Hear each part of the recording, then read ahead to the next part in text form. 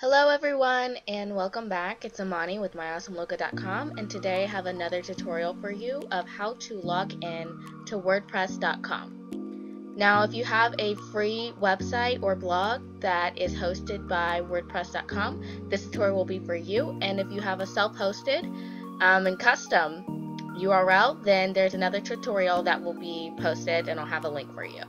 So if you have a free website, let's go ahead and get started. So the first thing of how to log into your WordPress is to come to wordpress.com, not .org. There is a difference. So when you come to wordpress.com, you'll see this kind of opening site here, and you're going to go up to the top right hand corner and click the login button.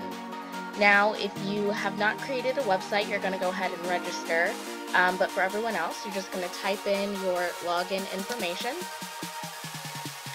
and your password,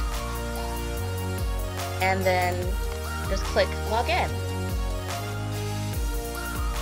It should be as easy as that, and now you're in your dashboard where you can create your blog or your website, customize it, set up any profile information, contact information, and it's all completed.